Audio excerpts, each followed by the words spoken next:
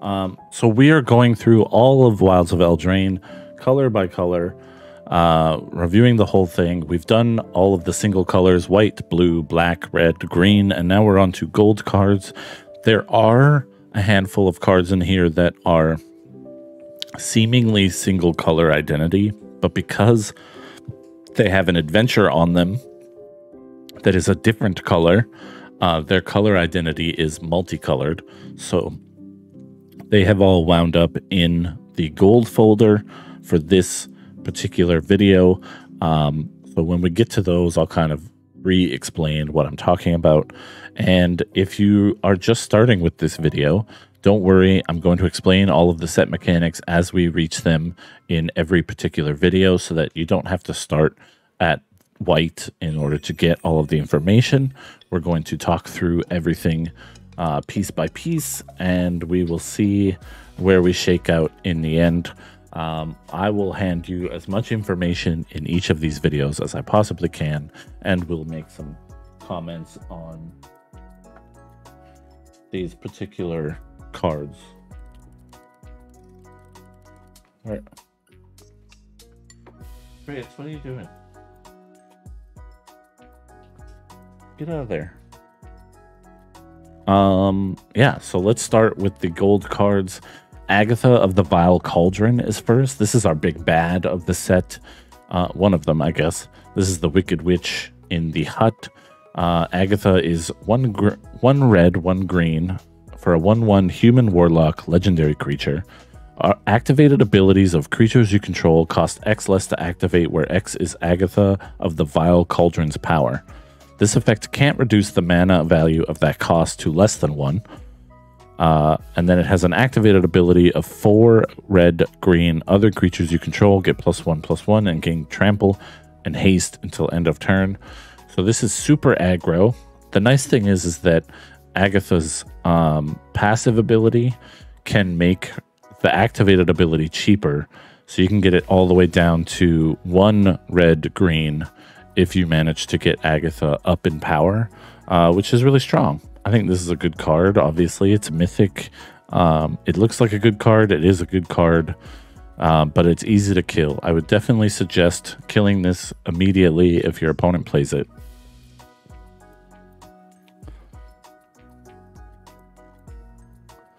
What a weirdo.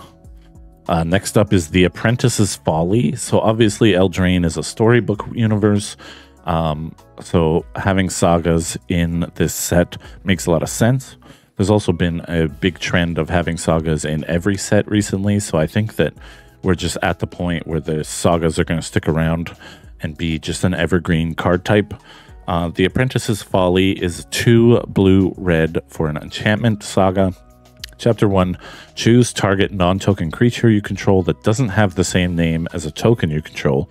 Create a token that's a copy of it, except it isn't legendary, is a reflection in its addition to its other types, and has haste. So you can copy something you own. It has haste right away, so you can attack with it. And then chapter 2, you can do that again, but you have to pick a different target because you can only target something that doesn't already have a copy. And then chapter 3, unfortunately, you have to sacrifice all the reflections you own, so you lose both of those tokens that you created. But hopefully you've been able to get as much value as possible out of them. It's a pretty good card. Let's say that. Ash Party Crasher is next. It's a 1 red, 1 white for a 2/2 human peasant legendary creature with haste. It has Celebration, so Celebration is kind of like Constellation. In order to trigger Celebration, you have to have 2 or more non-land permanents enter the battlefield under your control this turn. Ash says, whenever Ash attacks, if you've triggered Constellation, put a 1/1 counter on Ash. So if you're able to continuously add permanents, non-land permanents to the battlefield, and you can continuously attack with Ash, they're just going to get bigger and bigger and bigger. So a seemingly innocuous card that can get really big and scary. Ariette of the Charmed Apple. This is the poster child for this set. Ariette is the Wicked Witch. She is 1 white and a black for a 2/4 human warlock legendary creature. Each creature that's enchanted by an aura you control can't attack you or planeswalkers you control. At the beginning of your end step, each opponent loses X life and you gain X life, where X is the number of auras you control. So the more things you can put like rolls on, or other curses, stuff like that. This is the new curse commander for sure. Obviously, it will drain your opponents depending on how many auras you control. I think this is going to be really fun to build a commander deck around. The next card we have is Fawn's Bane Troll. 2 black-green for a 4/4 troll. When Fawn's Bane Troll enters the battlefield, create a monster roll token attached to it. So rolls are a new mechanic in Wilds of Eldraine. They are enchantment tokens. They are auras, and you attach them to creatures. There are 6 of them in total. 5 of them are positive, and 1 of them is negative. The monster roll in particular reads, enchanted creature gets +1/+1 and has trample, so it's obviously a positive one. Then you can pay 1 to sacrifice an aura attached to Fawn's Bane Troll, which, if you've chosen it as its ETB trigger resolves, you already have one ready to go. You sacrifice an aura attached to Fawn's Bane Troll, and Fawn's Bane Troll fights target creature you don't control. If that creature would die this turn, exile it instead, and you can only activate this as a sorcery. So you can use that sacrifice ability to trigger a fight, but remember, a fight is combat damage from both sides, so keep that in mind. Don't just throw your Fawn's Bane Troll away. Next up is this hideous monstrosity. Luckily, it's not a Canada Goose. Otherwise, it would be way more terrifying for us Canadians. But the Goose Mother is X green blue for a 2/2 bird Hydra. 2 words I never wanted to see in combination with one another. It has flying. The Goose Mother enters the battlefield with X/1/1 counters on it, which is very much a Hydra ability. And then the Goose Mother enters the battlefield, create half X food tokens rounded up. So it has that goose ability. And then whenever the Goose Mother attacks, you may sacrifice a food. If you do, draw a card. It's pretty okay. It's not astounding or anything, but it's pretty decent. Next up, we have Greta Sweet Tooth Scourge, obviously playing on the Hansel and Gretel kind of story. Greta is 1 black-green for a 3/3 human warrior. When Greta Sweet Tooth Scourge enters the battlefield, create a food token. You can pay green, sacrifice a food, put a 1/1 counter on target creature. Or you can pay 1 and a black, sacrifice a food, draw a card, and lose a life. So this is a lot of value for 3 mana. I think this card is fantastic. Next up, we have Hilda the Icy Crown, the not Elsa character from Wilds of Eldraine. She is 2 white-blue for a 3/4 human warlock legendary creature. Whenever you tap an untapped creature an opponent controls, you may pay 1. When you do, choose 1. So white and blue has a tap opponent's stuff archetype. A lot of these dual color cards just kind of give you an idea of what the archetypes are. Green-black is food. White-black is auras or curses. Red-green is aggro. White-blue is tap things. Blue-red is spells. Yada yada. Black-red is rats. So whenever you tap an untapped creature an opponent controls, you may pay 1. When you do, choose 1. Either create a 4/4 white and blue elemental creature token, or put a 1/1 counter on each creature you control, or scry 2, then draw a card. Very powerful. If you're able to trigger those taps, it's very good. Then we have Johann, Apprentice Sorcerer. 2 blue-red for a 2/5 human warrior legendary creature. You may look at the top card of your library anytime, and once each turn you may cast an instant or sorcery spell from the top of your library. This is obviously playing into that red-blue spells slinger deck. It's pretty good. Likeness Looter is next. This is black-blue, which is the fairy archetype. Fairy Shapeshifter. It's a 1/1 with flying. You can tap it to loot, so you draw a card, discard a card. It is Likeness Looter at the end of the day. And then you could pay X. Likeness Looter becomes a copy of target creature card in your graveyard with mana value X, except it has flying and this ability. Activate only as a sorcery. So this is kind of like some of those Lazav cards, the black-blue kind of clone ability stuff. The only problem is that this doesn't change the name. It doesn't keep the name Likeness Looter, so it becomes the name of whatever card you're copying. So you cannot get away with having multiple copies of a legendary card on the battlefield, but it's still pretty cool. I think this card is neat. Then we've got Neva, Stalked by Nightmares. 2 white, black for a 2/2 human noble with menace. When Neva enters the battlefield, return target creature or enchantment card from your graveyard to your hand. And then whenever an enchantment you control is put into a graveyard, put a 1/1 counter on Neva and scry 1. Pretty good. Again, black-white is the Aura Curse archetype, so that plays really well. Then jumping back to the fairy archetype, Obira Dreaming Duelist is 1 blue, 1 black for a 2/2 fairy warrior with flash and flying. Whenever another fairy enters the battlefield under your control, each opponent loses a life. So that's pretty good.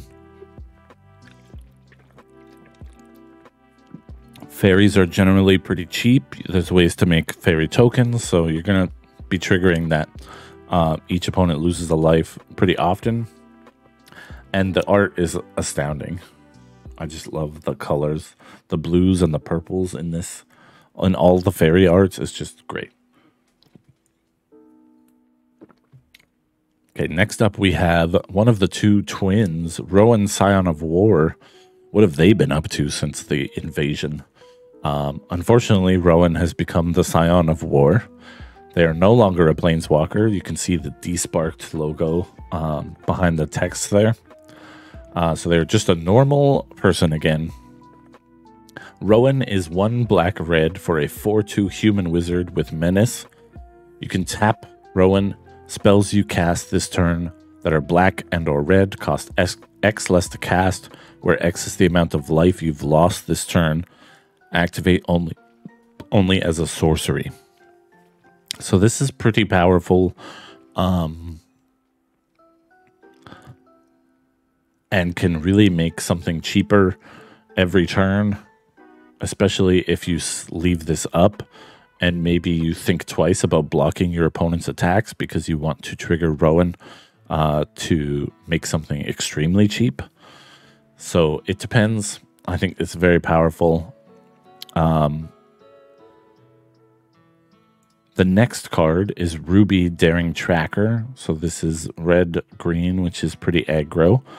It's a 1/2 human scout with haste. Whenever Ruby Daring Tracker attacks, while you control a creature with power 4 or greater, Ruby gets +2/+2 until end of turn. And then you can tap Ruby to add 1 red or 1 green mana.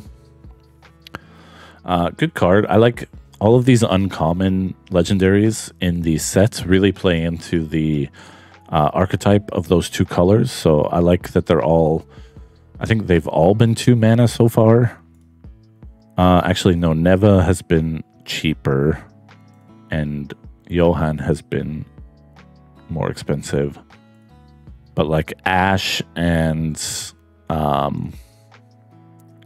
Greta and Johan and Ruby, they're all like uncommon legendaries in these specific archetypes.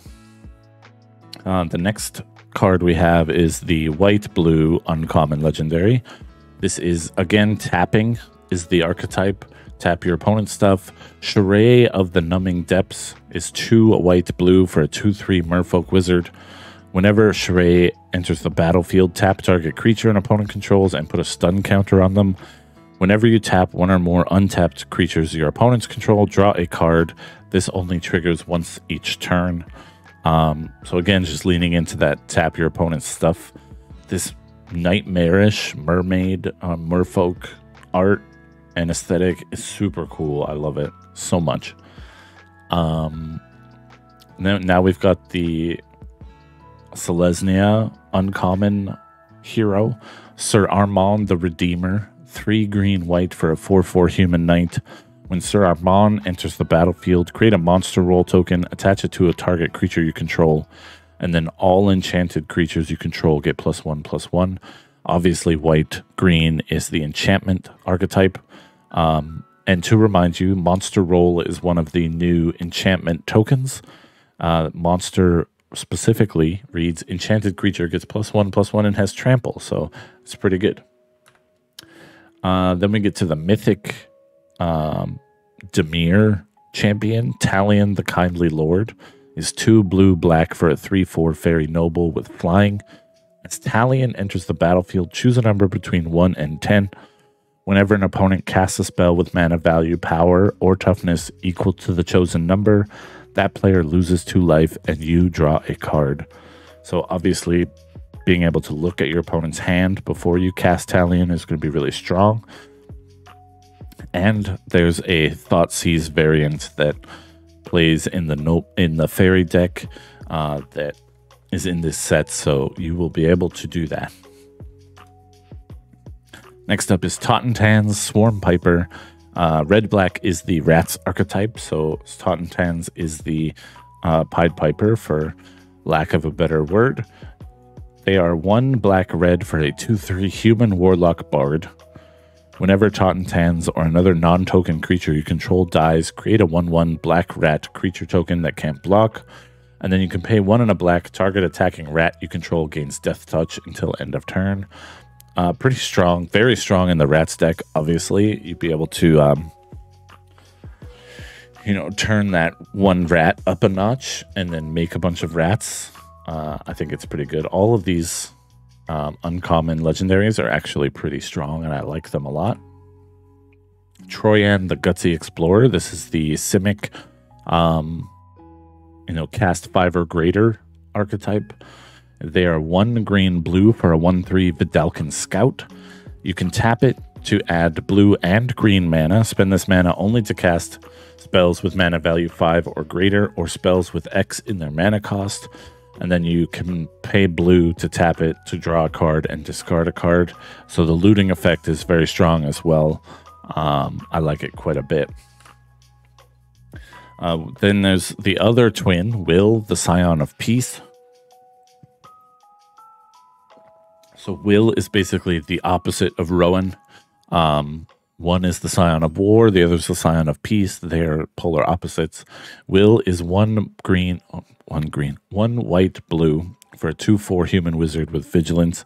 And then it has the same activated ability, but opposite as Rowan. So spells you cast this turn that are white and or blue, cost X less to cast, where X is the amount of life you've gained this turn instead of lost. So it's really neat. The design is really cool. I like it quite a bit. Next up, we've got Yenna, the Red Tooth Regent. 2 green/white for a 4/4 elf noble. You could pay 2, tap Yenna, choose target enchantment you control that doesn't have the same name as another permanent you control. Create a token that's a copy of it, except it isn't legendary. If the token is an aura, untap Yenna, then scry 2. Activate only as a sorcery. So you can, if you have the mana for it, you can continuously make copies of token auras that you have, or just normal auras that you have. It's very powerful.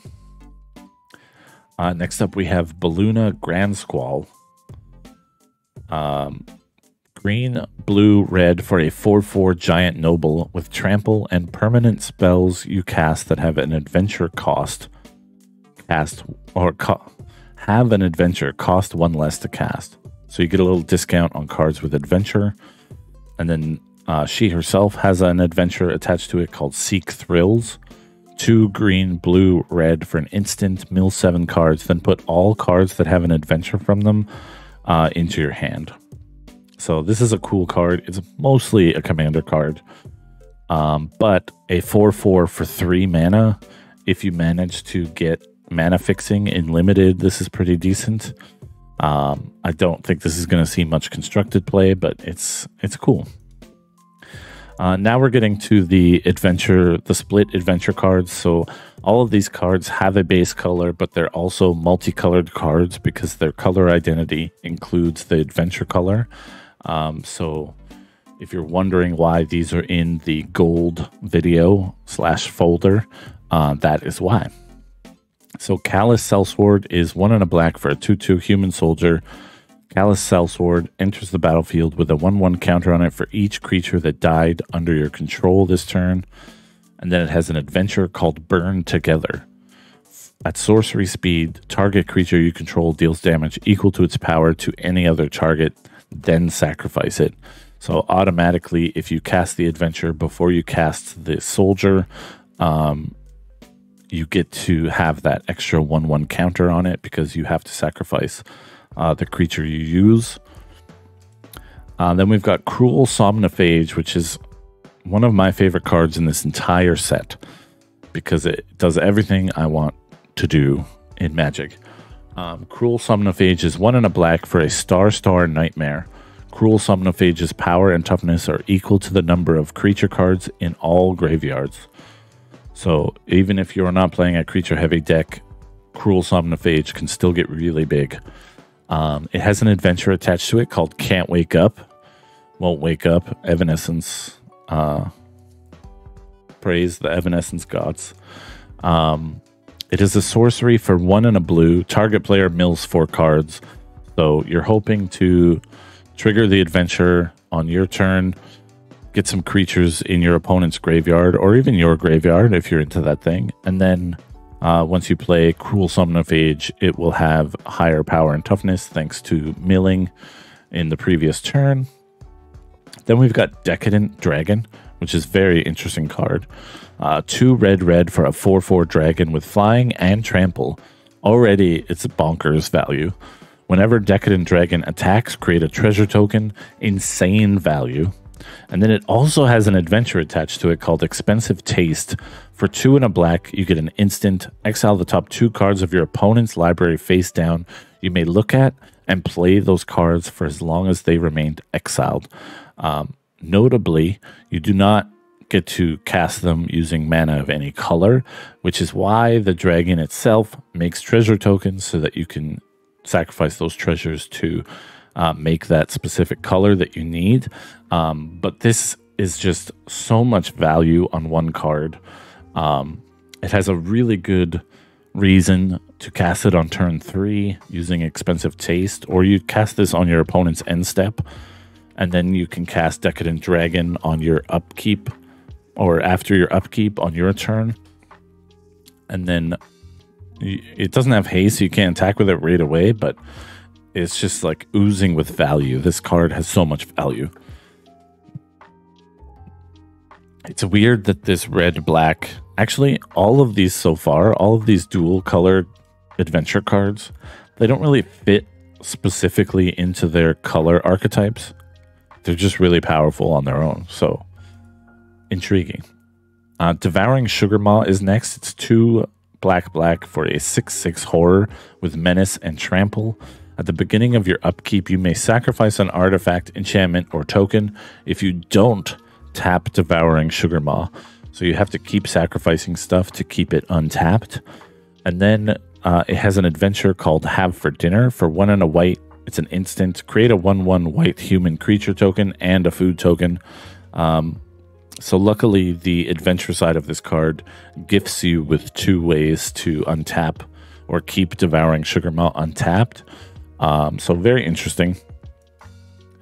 Then Elusive Otter, which is one of my votes for the best art in this whole set. Elusive Otter is 1 blue for a 1/1 otter with prowess. So whenever you cast a non-creature spell, this creature gets +1/+1 until end of turn. And then creatures with power less than Elusive Otter's power can't block it. And then it has an adventure called Grove's Bounty. For X and a green, it's a sorcery. Distribute X 1/1 counters among any number of target creatures you control. So distributing those counters, doing that doing that blue-green thing. And then we've got another otter, Frolicking Familiar. 2 and a blue for a 2/2 otter wizard with flying. Whenever you cast an instant or sorcery, Frolicking Familiar gets +1/+1 until end of turn. So it's kind of like prowess, but it wants you to cast instants and sorceries, not other stuff. And then it has an adventure called Blow Off Steam for 1 red mana. Blow Off Steam deals 1 damage to any target. Again, really strong. Doing that red-blue spells thing. Gingerbread Hunter is next. This art terrifies me because based on the size of the giant, these gingerbread men have to be like human-sized. And I did not picture any of the gingerbread men in this set as like people-sized, because these gingerbread heads are huge. So Gingerbread Hunter is 4 and a green for a 5/5 giant. With when Gingerbread Hunter enters the battlefield, create a food token. Okay, so this one's doing the black-green thing. The last couple have done the color pair archetype thing. And then it has an adventure on it called Puny Snack. For 2 and a black, you get an instant. Target creature gets -2/-2 until end of turn. So you get to kill something small of your opponents and then play this and get a food token. I like it. Heartflame Duelist is next. 1 and a white for a 3/1 human knight. Instant and sorcery spells you control have lifelink, which is huge. They haven't done that in forever. Bringing that back is really powerful. It has an adventure called Heartflame Slash. 2 and a red for an instant. Heartflame Slash deals 3 damage to any target. Obviously, these cards don't work with themselves very much, so having multiple copies of these cards is kind of the way that they're designed. You already want a Heartflame Duelist out when you cast the Heartflame Slash, so you have to have multiple copies of these cards in your deck. So they're not really designed to be super useful in limited formats, but in constructed formats, they're very powerful. Immodane's Recruiter is next. It's 2 and a red for a 2/2 human knight. When Immodane's Recruiter enters the battlefield, creatures you control get +1/+0 and gain haste until end of turn.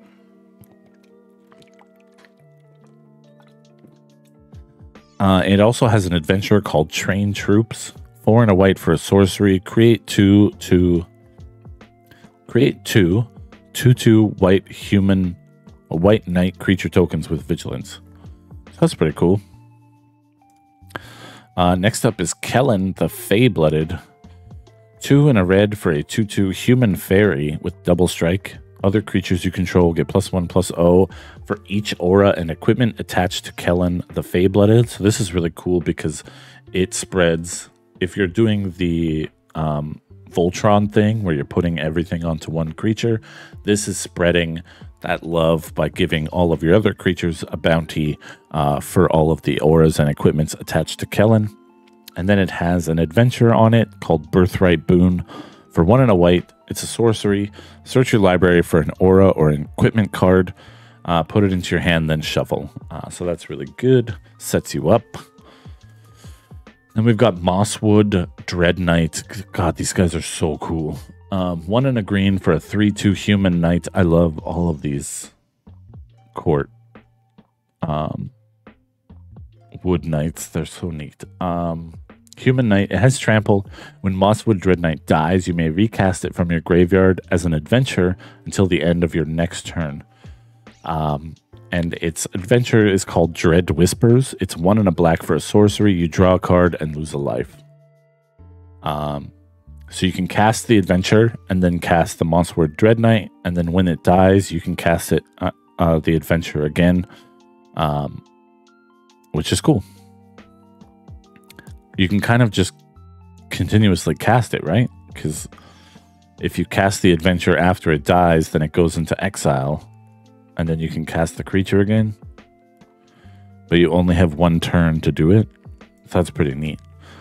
Picnic Ruiner is next. 1 and a green for a 2/2 Goblin Rogue. It kind of looks like they're wearing this basket as like an outfit, but I think it's just the angle of the drawing. Whenever Picnic Ruiner attacks while you control a creature with power 4 or greater, Picnic Ruiner gains double strike until end of turn. And then it has an adventure called Stolen Goodies. 3 and a green for a sorcery. Distribute 3 1/1 counters among any number of target creatures you control. So you can put it all on one so that you have enough power to trigger its triggered ability. Pretty cool. Pollen Shield Hair. 1 and a white for a 2/2 rabbit. Creature tokens you control get +1/+1. Then it has Hair Raising, which is 1 green for a sorcery. Target creature you control gains vigilance and gets +X/+X until the end of turn, where X is the number of creatures you control. Interesting. It's definitely more of a humans go wide deck card than, say, the enchantment decks, which is the other popular white-green combo. So it's very interesting. Next up, we have Questing Druid. I almost said Questing Beast. It does have Questing Beast on its staff head, though. So bringing it back. Questing Druid is 1 and a green for a 1/1 human druid with whenever you cast a spell that's white, blue, black, or red, put a 1/1 counter on Questing Druid. And then it has an adventure that's called Seek the Beast. 1 and a red for an instant. Exile up to 2. Exile the top 2 cards of your library. Until your next end step, you may play those cards. Interesting. Not bad.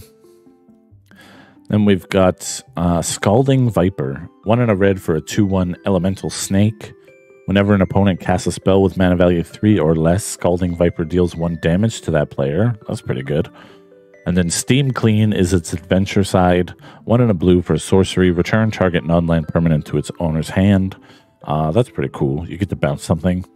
And then if you bounce something that's mana value 3 or less and then play Scalding Viper, then your opponent has to think twice about casting it. I like that. Shrouded Shepherd is next. Also very cool art. 1 and a white for a 2/2 Spirit Warrior. When Shrouded Shepherd enters the battlefield, target creature you control gets +2/+2 until end of turn. I like that. Then it has an adventure called Cleave Shadows. For 1 and a black, it's a sorcery. Creatures your opponents control get -1/-1 until end of turn. So that's pretty decent too. All creatures your opponents control. Spell Scorn Coven is next. 3 and a black for a 2/3 fairy warlock with flying. When Spell Scorn Coven enters the battlefield, each opponent discards a card. And then it has an adventure called Take It Back. 2 and a blue for an instant. Return target spell to its owner's hand. That's pretty great because you can return instants, sorceries, enchantment, anything. It's not really a counter spell. It's more of a bounce activated spell on the stack. So I like that a lot. And then hopefully when you play Spellscorn Coven, it has to discard the card you just bounced because maybe that's the only one it has left or something. Tempest Heart is next. 3 and a green for a 3/4 elemental elk with trample. Whenever you cast a spell with mana value 5 or greater, put a 1/1 counter on Tempest Heart. So again, that Simic archetype is cast things that are 5 or greater. And then it has an adventure called Scan the Clouds. It's 1 and a blue for an instant. Draw 2 cards, then discard 2 cards. So that's pretty good. You can set yourself up to have things in your hand that are mana value 5 or greater. Next up, we have Threadbind Click. It's 3 and a blue for a 3/3 fairy with flying. It has an adventure called Rip the Seams. 2 and a white for an instant. Destroy target tapped creature. That's pretty powerful. This is a really great blue-white control card. Next up, we have Twinning Twins. 2 blue for a 4/4 fairy wizard with flying, vigilance, and ward 1. That's very good. It has an adventure called Swift Spiral for 1 and a white. It's an instant. Exile target non-token creature. Return it to the battlefield under its owner's control at the beginning of the next end step. So you get to blink something, preferably your thing, probably. And then the last gold card we have is Woodland Acolyte. It's 2 and a white for a 2/2 human cleric. When Woodland Acolyte enters the battlefield, draw a card, and it has an instant adventure called Mend the Wilds. Put target permanent card from your graveyard on top of your library. So you get to bring something out of your graveyard, and then when you play Woodland Acolyte, you get to draw that card that you just put there. That's pretty good. I think out of all these multicolor adventure cards, obviously I like Cruel Somnophage the most, because that's just my kind of card. But I think I like Mosswood Dread Knight. It's just like this undying knight. As long as you continuously draw a card and lose a life. I think that's really, really cool. Yep. And then obviously like all of the legendary creatures and stuff is really neat. I like Greta Sweet Tooth Scourge because I think I'm going to be playing a lot of black-green in this set.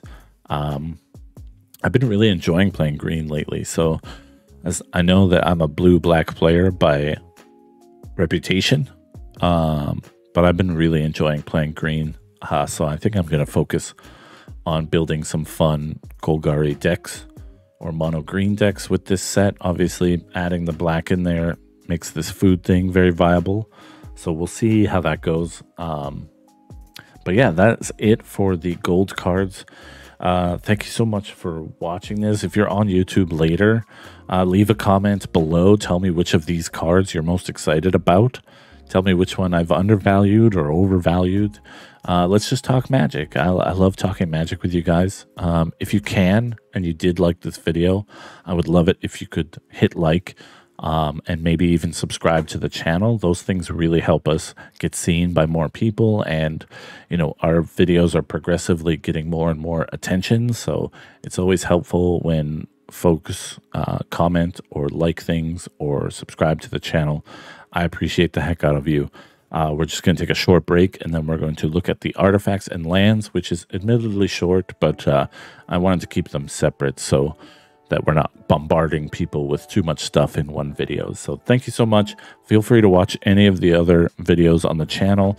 I will have a link to the playlist that features all of the Wilds of Eldraine set reviews next to me over there somewhere.